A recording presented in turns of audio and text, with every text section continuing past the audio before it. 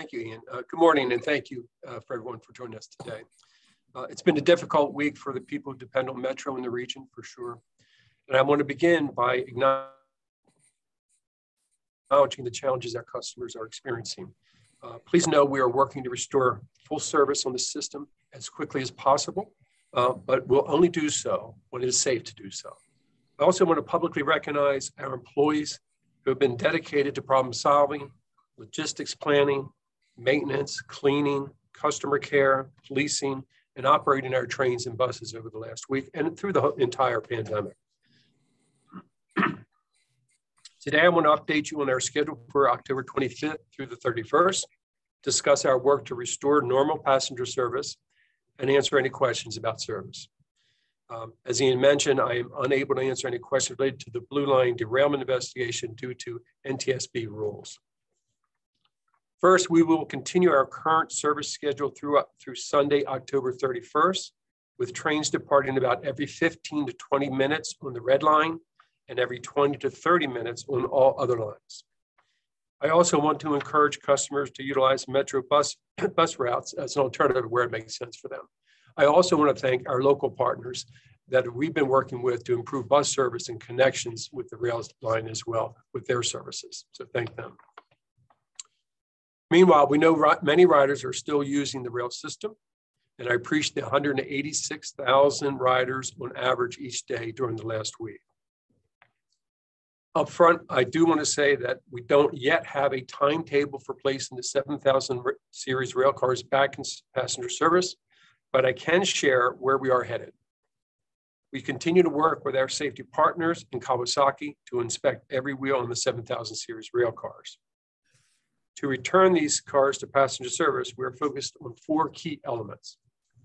First, inspection frequency. We were inspecting on the industry standard 90-day intervals, and using new data, we will determine how often to check wheel alignments. Second is testing. New inspection protocols must be proven through pilot testing, so that will take some time to do that as well. Car isolation. We're developing an enhanced process and mechanisms to ensure that only cars that pass inspection are ready to return to service are returned to service. And then finally, remobilization. With more than half of our fleet in storage, we need to create a logistic plan to put the equipment back in the right location and then to put it through the new inspection process while operating the passenger service. So before I take any questions, let me reiterate that none of this speaks to the root cause of the derailment, which again remains under investigation by the NTSB. At this time, I'll stop here and take any service-related questions, and the chairman will take any questions regarding any board actions.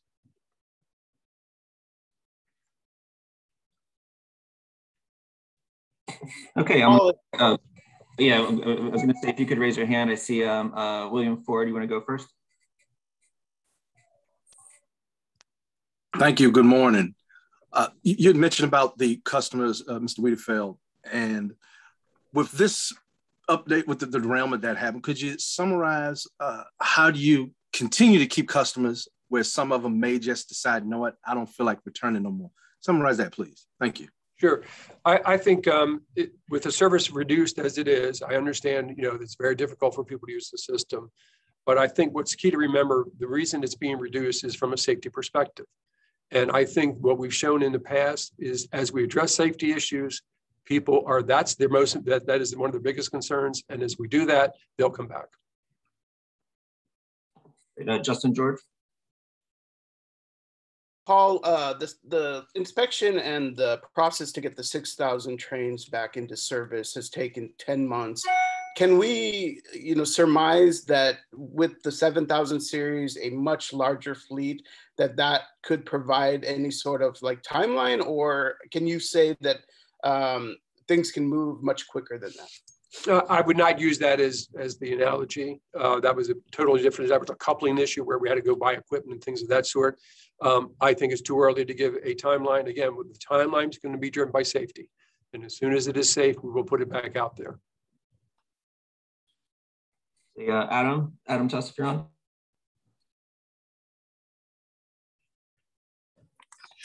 Yeah, good morning. Thanks for holding this briefing, giving us an update. Paul, what can you do in the short term to ease riders' frustrations? There was some talk about bringing back some of the older rail cars or possibly fixing the sixes as fast as you can and get them out there. There was talk about expanding bus service. I know that you're pretty much at capacity, but what else can you do for these people who now are waiting 30 to 40 minutes, sometimes just to go one stop? What can you do for them? Yeah, what we are doing, Adam, is we are the 2000s and the 3000 series, as you know, some of our oldest cars, which basically we were not putting in service. We are bringing them back into service. They have to go through protocols to do that. The 6000 series, we're putting as much manpower there to get those to the standard that they need to run the service. So we will put those out as quickly as we can. Again, once we meet safety protocols on those vehicles as well. As you know, we were operating almost over 90% of our pre-pandemic service and have been moving, again, before the derailment, roughly 30% of the traffic. So we've had a lot of capacity out there. Same way with the bus. So you mentioned the bus. We are looking at ways maybe we can tweak that, but we're providing 97% of pre-pandemic service with that. So then it becomes an issue of you only have so many operators. So we're going to adjust those where we can. And again, I think that's working with the local governments, other opportunities to improve that service as well, to give people another alternative to just rail. And Paul, if I can just add on one quick question here, forget about the derailment. And I'm not asking any questions about it, but there is a question about whether or not the right decisions are being made at Metro, whether or not safe decisions are being made. How can you tell people that safe decisions are being made when people are quite literally, taking your word for it that you're going to be putting safe service out there? I think we have a history of that, Adam, that, we have shown, I think, repeatedly that is what we do. And when we find an issue, we get to the root cause of it and we solve it and we move on. I think we have a track record of doing that and we will continue to do that. And I again, like everyone else, that system has to be safe before we can run it. And I use it, as you know, on a regular basis. My family uses it and that's the way I view it. And that's the way all of our employees view it. Ashraf with the Associated Press. Good morning. Thanks for having this briefing. I just wanted to confirm the details of what you said earlier, that at this point we have no timetable for the return of the 7000 series cars, and it will be limited service through at least October 31st? Yes, that's correct. Okay. I guess just as a follow-up, are there any steps you can take to address kind of consumer confidence in the Metro system going forward? I think the actions we're taking addresses that.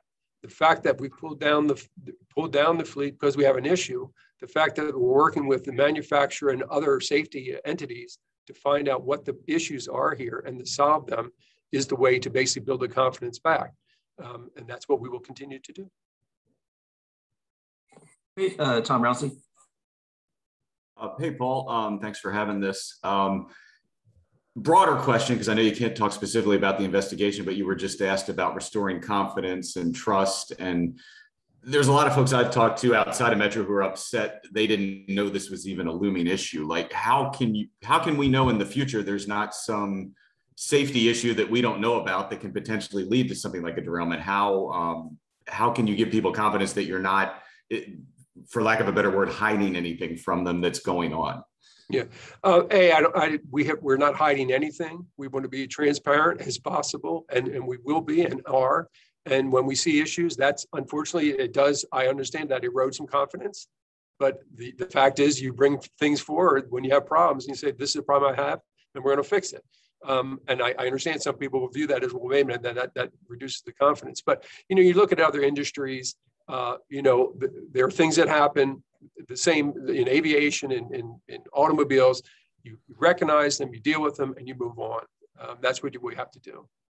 And as far as the service, you said at least through October 31st.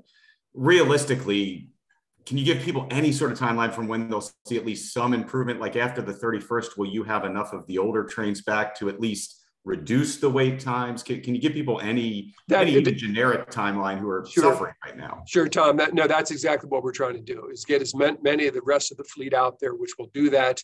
And at minimum, what it does is if there's any issue with a car, or say someone gets sick on a train, you can bring in other cars basically to deal with those types of issues, so you have a sort of a little bit of redundancy. So that's the first thing that we're trying to do. So we'll continue to focus on that.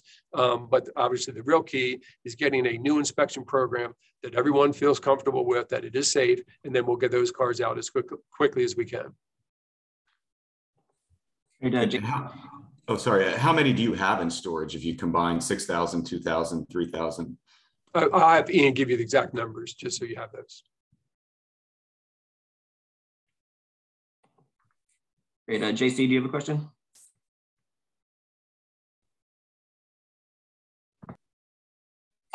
Hi there. Yes, good morning. Thanks, Paul, for hosting this again. Wanted to ask you, kind of in light of what we saw this week and the sort of evolving way that Metro handled the lack of trains on the tracks, were there any efficiencies that you learned this week that will help hopefully make next week a bit easier? I know we have, actually. I mean, just from an operational standpoint, just a little bit of inside baseball. I mean, when you have this fleet, it's all intermingled, literally in yards. I know that a number of you have seen some of our yards. So we're literally just jockeying cars around and getting them in position, getting them to the right yards so that you have them at the different locations at the endpoints. That took some time so we'll get more efficient with that. Obviously, we already have. But when you made this major shift of how you're operating, there were definitely some hiccups along the way that we will correct and get more efficient at it. So that's one example of it. Will that, do you think, help smooth out the wait Yes. times and the frustrations next week? Okay, Exactly. Great. Jordan Pascal, you're next. Yeah, Paul, Metro told the NTSB that these issues were progressively getting worse over the recent years. And from what I can understand, the board didn't know about this. WMSC didn't know about this. Why was that the case? Yeah, I think that's still under investigation, but I do know what we were doing. What we were doing is inspecting the cars every 90 days, basically as industry standard.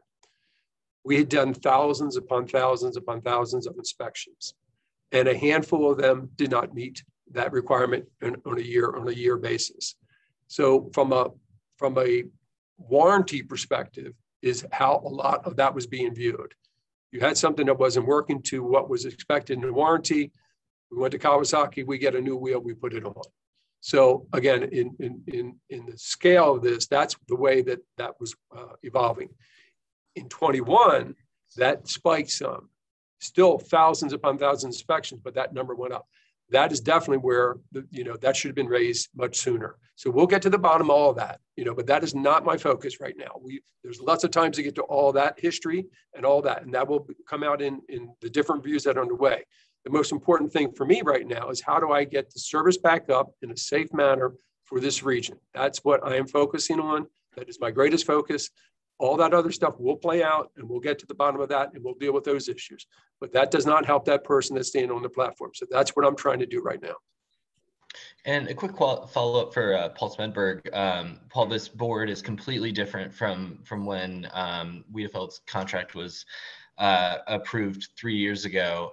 Do you still have faith in Metro's leadership and, from the top to, folks that maybe should have put, this information up the rungs a little bit more? Absolutely. I mean, we have confidence in Mr. Wiedefeld as general manager, Teresa Emposado as the chief safety officer. And as I was going to say in my prepared remarks here, written for this, that, we're behind the entire team looking to get service back safely. And that, we want to assure the customers and our riders and our stakeholders that we are going to get there, but we're going to do it safely. And we absolutely have confidence in Paul and his team working on this. Thanks. Okay, Megan Rivers. Yeah. Hey, again, thanks for having this. Megan Rivers with Channel 9 here. I just want to talk a little bit about ridership numbers and if you guys have been keeping up with that since all of this has happened. Are you seeing a drastic decrease? More people are starting to go back into the office. So more people who rely on that mode of transportation were using the Metro, but have you seen what kind of the numbers have been like since all of this has happened? Yeah, Megan, has dropped some. The numbers are roughly 186,000 riders on average a day over the last week, and he can get you some numbers from the previous week, so you can make that comparison. And one quick follow-up to that too. I just want to go over the timeline again. You said October 31st is going to be the limited service, at least till October 31st. No timetable on when you'll get back. And what are the alternate routes you were saying that folks have access to? That is where we're working with some of our bus routes, where basically if they mirror closer to a line, we're tweaking them some, and we're working with local governments as well with their bus systems to see if there's things that we can do to give people better options on the bus side. So that is still playing out. We will get out specific information on that. We've been meeting with them, so that will take some time as well, but we want to create as much of redundancy there as we can. But again, I think it was mentioned earlier though, that service is already out there, is almost to its max. So there's going to be very little room there. Okay, thank you. Great, Ian Duncan. Hi, thanks for doing this. I just was wondering, Mr. Wiedefeld, in your message to your employees this week, you said that there was like some frustration that you were hearing about some of the reporting on the issues. Is there anything that you're in a position to clarify today, like specifics on what it is that you've been hearing from your staff that they're concerned about? No, I put that note out because, we have an extremely proud workforce. They work very hard, and you think of what they've been through over the last 18 months. These are the people that have been moving this region during this COVID and during this pandemic, and they've been under tremendous stress. And a lot of information is flying out there with the way the process works. That does not get, there's not immediate reaction to some of that because the NTSB basically says, no, we're going to find the facts and we will put out the facts. So, we're not going to comment on that, but there's just a general frustration. I have almost 13,000 employees that work very hard every day to make things safe, to meet the needs of the region. And there was some of that. They're saying, gosh, we're working very hard, and we're, just to make sure people, and I appreciate it. I just wanted to share with them that I appreciate it, and we'll run this down to ground like we do with everything else and get to the bottom of it, and we will go from there. But they work extremely hard. I just wanted to reinforce that, and that I'm proud to be with them. And just one more, if I could. Are these cars still under warranty? You said that some of these issues were being addressed with warranties before. Is that still an option? Yeah, it depends on the car. It depends on some of the systems in the car. So they all have maybe some different warranties. So it would be specific. But in the case of the wheels, they were under warranty and they were being replaced. Of any ones that we found that were out of tolerance, they were being replaced. Thanks. All right, we have a few more minutes. Rick Massimo, if you're on.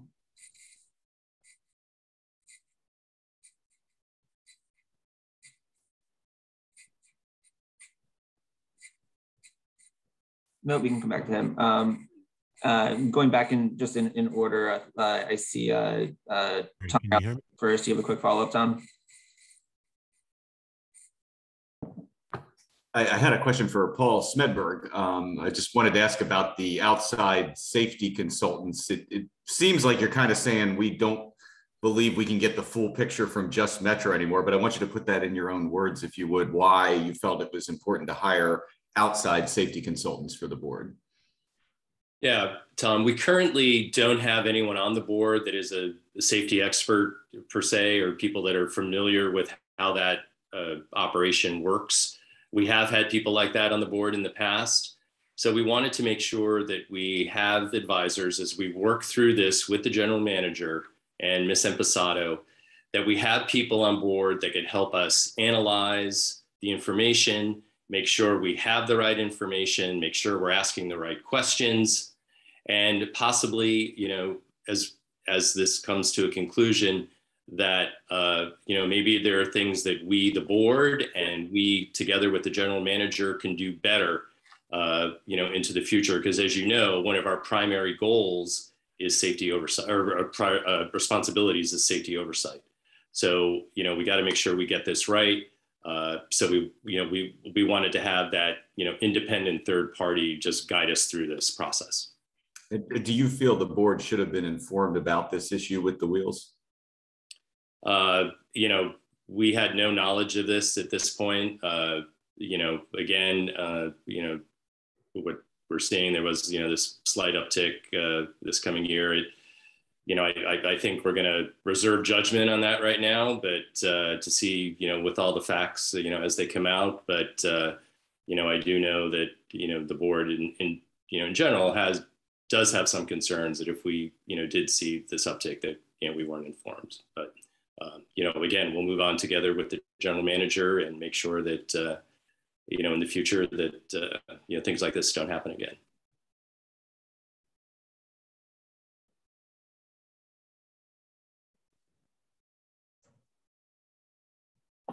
Okay, we got time for just one more question. I see, sorry, I was trying to go in order. Adam, do you have one final question? Yeah, Paul, is it possible, and I'm not talking about the derailment, but is it possible that the 7,000s for years potentially could have been derailing and then re-railing themselves? Please talk about that, and then talk about, where you believe the state of safety and the safety culture is with Metro. I think every year, every 90 days, we were inspecting these wheels, and we're not finding issues in literally very, very small sample that we did find them. The vast majority did not have them. So that's the standard that the industry follows.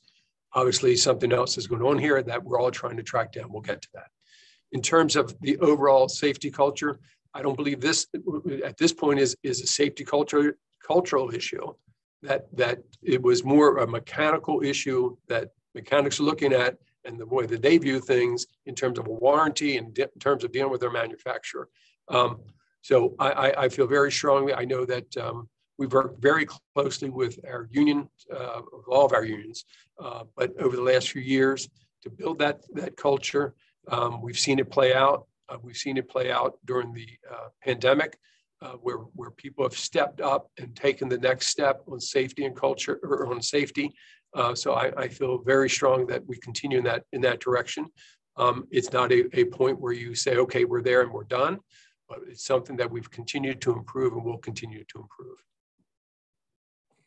All right, everyone. At this time, I want to just see if Mr. Wiedefeld or Mr. Smedberg has any final comments.